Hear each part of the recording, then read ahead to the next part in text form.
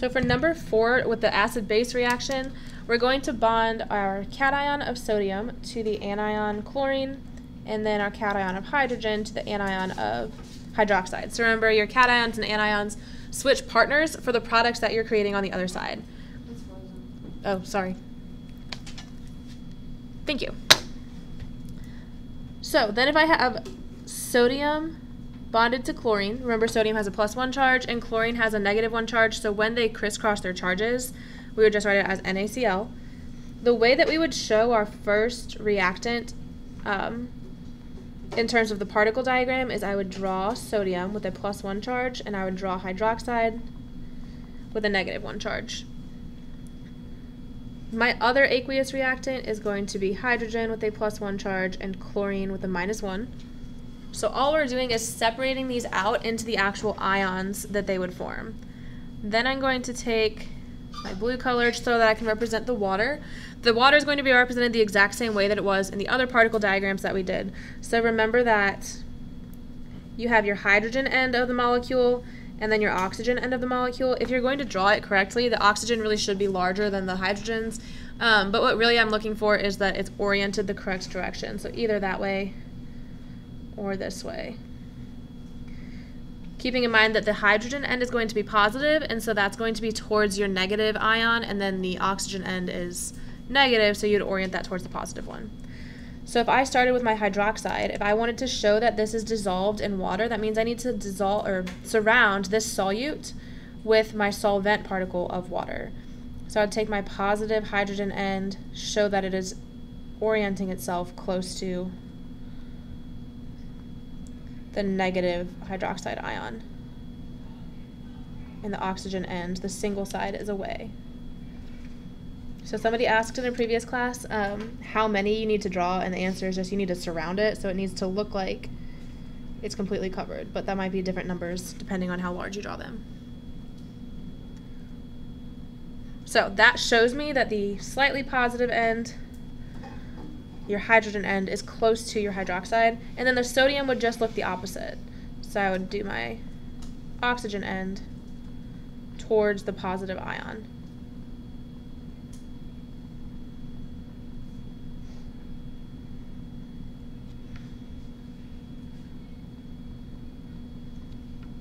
Good enough. And then these would be the same. So I would have things facing away from the hydrogen and things facing towards the chlorine. Again, going through when you have space to go and actually put dots on here. And then the other products that we would produce, so if my ions are switching partners, again, I had sodium bonded to chlorine. Now I have hydrogen with its +1 charge bonding to hydroxide with a -1 charge. So that would create HOH, or hydrogen hydroxide, which is also known as what? H2O. Water. Perfect. So then part of what you're supposed to do in this section is use your solubility chart, which is either on the back of your notes packet, it's the last page, or it's on the back of your periodic table, or there's the little version of it on the top of this page, to determine if your products are aqueous or if they are going to be a precipitate. So the insoluble means it's a precipitate, soluble means that it would be an aqueous solution. So I have NaCl. I go up here, look up chlorine, which is here in my soluble section. My chlorine is going to be soluble unless it's bonded to silver or lead or mercury. And in this case, it's not bonded to any of those, it's bonded to sodium. So this one is soluble, and we would call that aqueous. So I'm going to write a little AQ as my state of matter next to sodium chloride. And then next to H2O, or next to HOH, it doesn't matter how you write it. The state of matter that I'm going to write for that is just a liquid. Because water is not an aqueous solution, since water is not dissolved in water, water just is water. So we're going to call it a liquid since that's the state of matter. Yes, water can be a solid and water can be a gas, but unless something is happening in the reaction to indicate that a gas is being produced or that there's like a massive temperature change or something, we're not going to assume that it's changing state.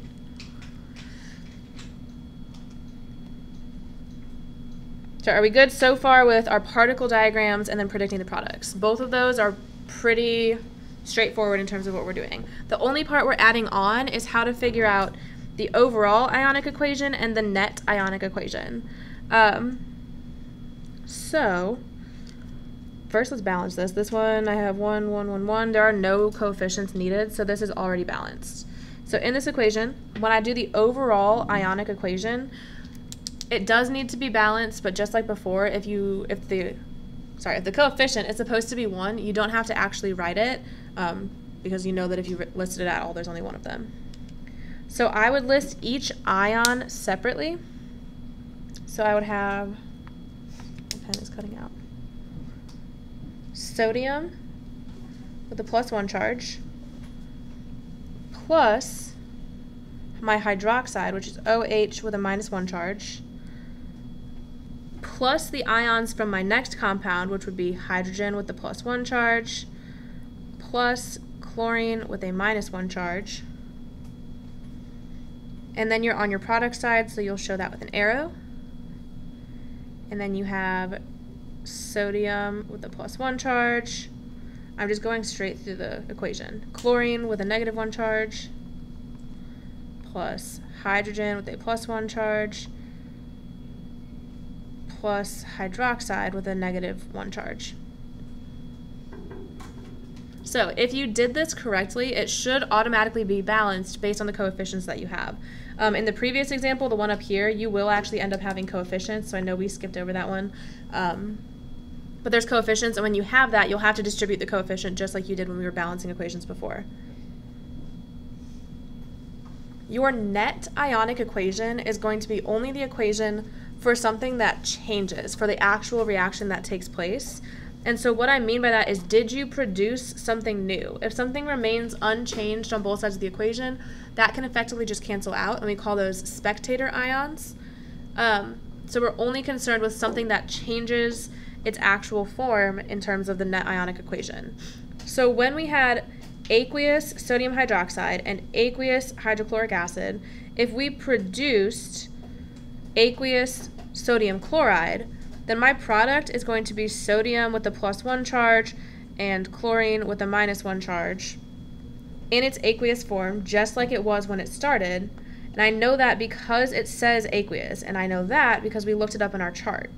So my sodium is going to be dissolved in water, so that is in its aqueous state. And my chlorine is also dissolved in water in its aqueous state. So separate from that, I have this H2O or HOH that is not aqueous. It's not going to stay actually dissolved in its ionic form. We are going to put it together as a liquid. So I'm going to say that there is actual H2O as a liquid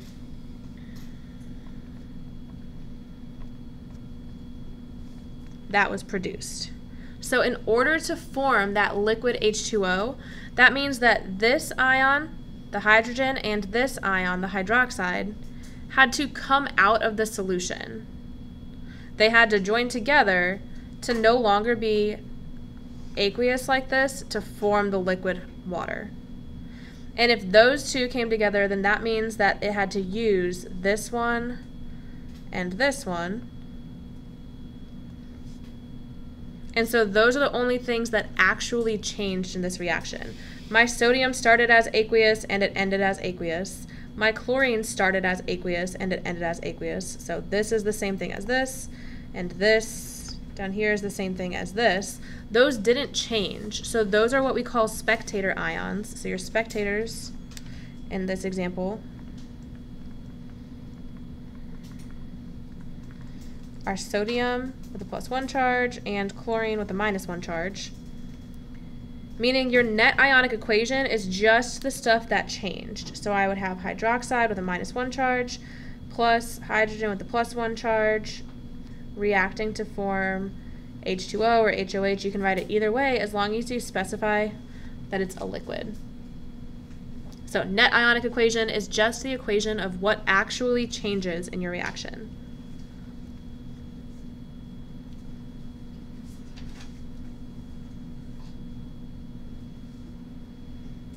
And then the last example here is the double replacement reaction that's technically no reaction. So let's go through and remind ourselves what that is. So if I have sodium bonding to nitrate and calcium bonding to sulfur, I would end up with NaNO3 and CaS. So those have already been crisscrossed because I know that their charges are like this. So I'd start with my sodium with a +1 ion, sulfur -2 ion, calcium +2 ion, and nitrate -1 ion. So all I did was pull my reactants to put them in their ionic form like this. Again, if we are showing the actual particle diagram with them changing their, or showing that it's dissolved, I would put my oxygen side near the sodium and draw my water like this.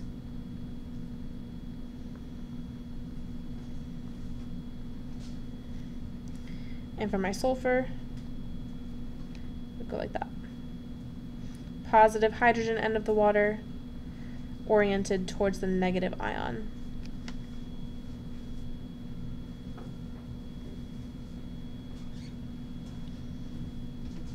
And then same thing with this one.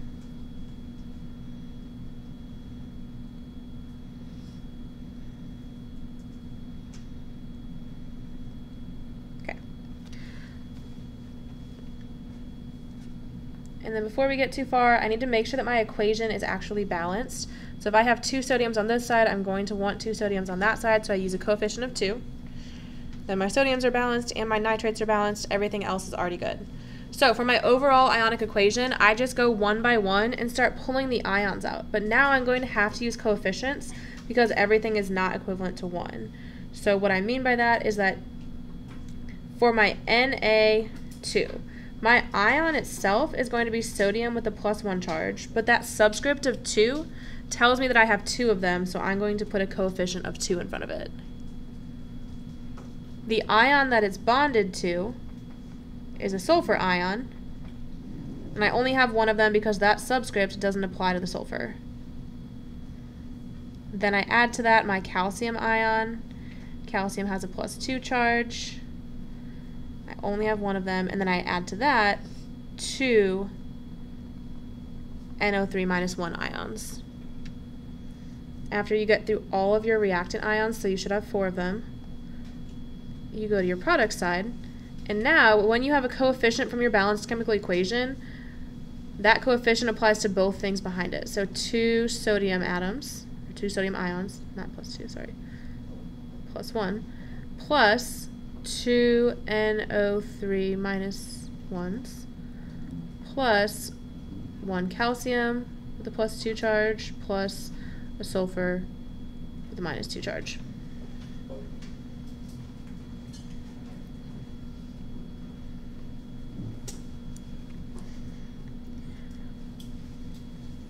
So to figure out what your net ionic equation is, you have to figure out what actually changes. And if we're starting with 2 aqueous reactants, because it tells me that they're aqueous, I need to figure out what is the state of matter for my 2 products that I created. So I made NaNO3, so I would look this one up on my solubility chart.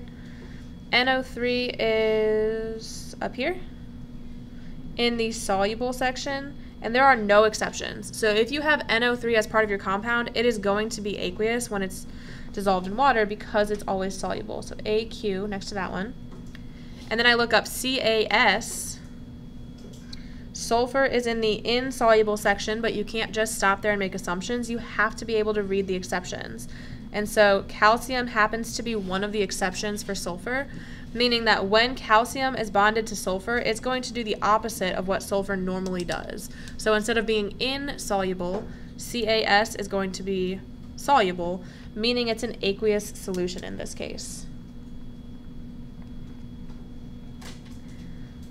So if I have an aqueous reactant reacting with an aqueous reactant and producing 2 aqueous products, and that's all that's made, that means you started with all 4 ions dissolved in water and dissociated in water, and then all 4 ions are also going to be dissolved and dissociated on your product side. So this is where we technically have no reaction, And since nothing new was produced, you do have an overall ionic equation, but you don't have a net ionic equation since there's no reactions. There is no net ionic because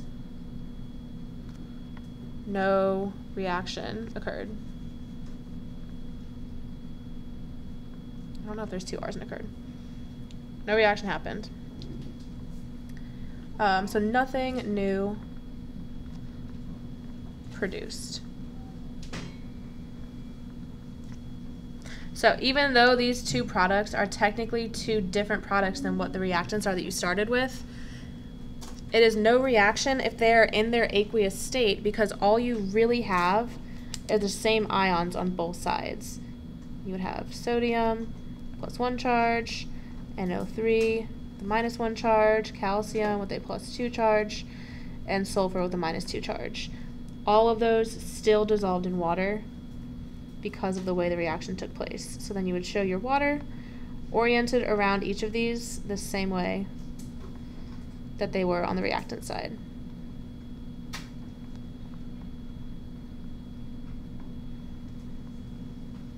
So go through when you have space and put the actual dots on here. I'm just quickly putting them around so that you can see what it is that I'm talking about. So hydrogens and oxygens. And that's it.